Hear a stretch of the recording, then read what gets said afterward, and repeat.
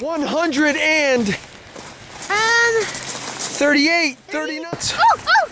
142. 3, 4, 5, 6. 146 dead striped bass. Yeah.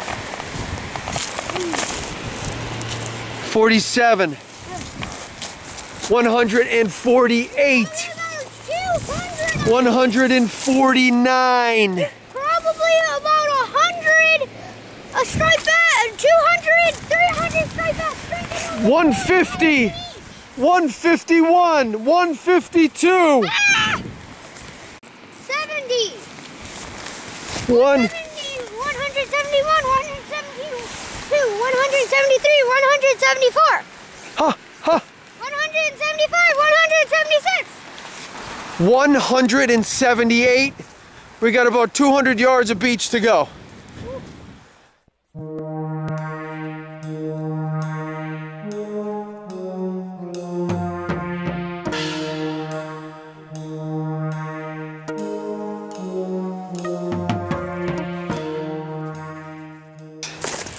This is a result of the polar vortex. There's no doubt about it. At first, when we stumbled on this mass of broken shards of ice, I just didn't connect it to the fish. It was just, I felt like I had left New England. I had gone to the Antarctic.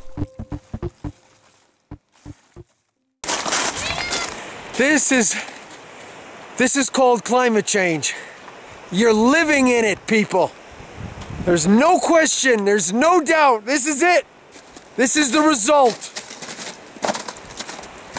The polar ice caps are melting. The temperature up north is so much different than it's ever been. The jet stream is allowed to wobble like a drunken sailor. Try to picture it this way. Extreme cold in the North Pole, extreme heat at the equator. Those two temperature gradients provide a stable line for the jet stream to follow. All of a sudden, the sea ice is melting up north. The dark ocean absorbs more heat. Now the jet stream is much more susceptible to fluctuation than ever before. We're gonna check it out. We're gonna talk, but odds are pretty good. We're talking the polar vortex has created this fish kill. We've documented 190 striped bass dead on one little stretch of beach. We haven't even gone a mile. Imagine up and down all the beaches.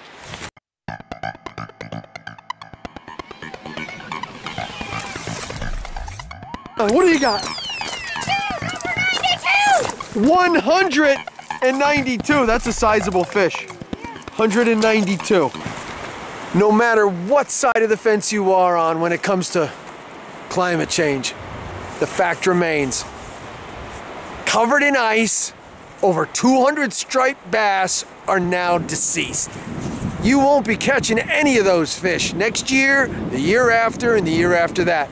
That's 200 fish that cannot breed, they cannot interact with other fish in this environment, and they're gone forever.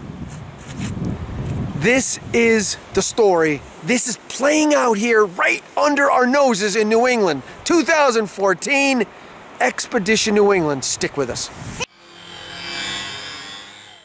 That just about does it for this episode of Expedition New England.